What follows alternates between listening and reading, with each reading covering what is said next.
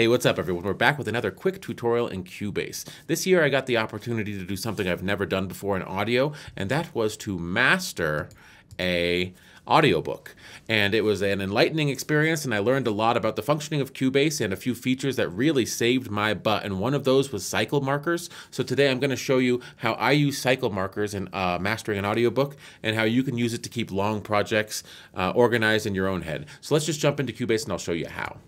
So the difference between an audiobook and an album is that this particular audiobook was 43 chapters long. I wanted to maintain era of semblance between the chapters and have identical processing on the mastering chain. So I loaded them all into one project, but how do you keep them all straight?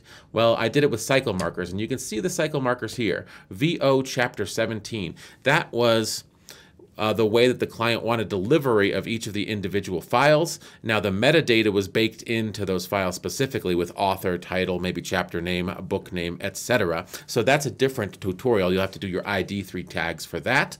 However, if we also look down here at the clock, if I go to the end of the project, it is 8 hours and 19 minutes. So that's a lot of audio to be working with, so being organized is key. And one way you can do that is with cycle markers. So how do you create a cycle marker and how do you organize it? Well, I'll show you how I did it for this specific project. Let's just add in a new event here.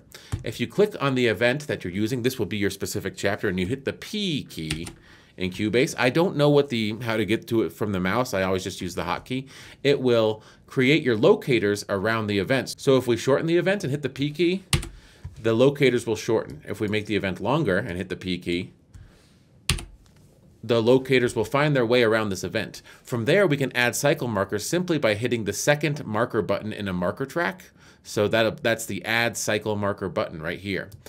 And we have a cycle marker, but that's not where it ends. In order to stay organized, I used cycle marker descriptions because that's how I was going to export the files. In order to write in the description, you need to have your info line up. So if it's not up, Control-I, at least on a PC, will bring up your info line. Then you can add a description. I'll add the description brand new chapter. And I'll show you where that comes into play. So now we have a brand new chapter, a chapter 44, along with the 43 original chapters. Let's say we wanted to export all of these. Well, we can go to File, Export, Audio Mixdown. Now you'll see the cycle marker names here. Now, if there's a feature request I have for Cubase 12, which is coming out next year, it's that you should be able to select and deselect all of these. I definitely had to go in and select them one by one in order for export. So we'll go back and reselect these. I don't think I'm done with this project, so it doesn't matter, but my OCD doesn't allow me to leave them unchecked. And if we scroll down to the bottom, we have brand new chapter. And we check that and it's selected. Now if we do an export, it'll export by cycle markers and it'll export all 43 chapters in order with their respective names. So that's very handy, but how did I get it to export the chapters with the names, as you see up here in this line, VO chapter 01.mp3? Well, we do that by going to our settings. And you can have the naming attributes, the naming scheme, be just about anything you want. I chose cycle marker name, obviously, and that's what worked for me. Now, as you can see, there's other ways you can choose for naming schemes, but for a long project like this where I had a bunch of cycle markers denoting each chapter, cycle marker name worked as the great naming scheme. If I take this off, we'll see it just reverts to the project name. Cycle marker tutorial will be the name. And I believe it'll append a cycle marker number to each one, but I'm not sure. So, oh, conflicts.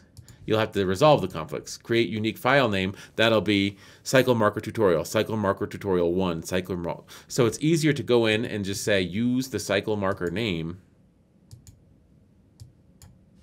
And then you'll have all of your exports, all 44 exports, have the specific name that you denoted in the cycle marker description. Now this is just a way in large projects where you have dozens of files that total several hours to keep your export strategies identical, to make sure that you have a very organized naming process, and to make sure that you can batch export if there's any revisions you have to make after you send it to the client.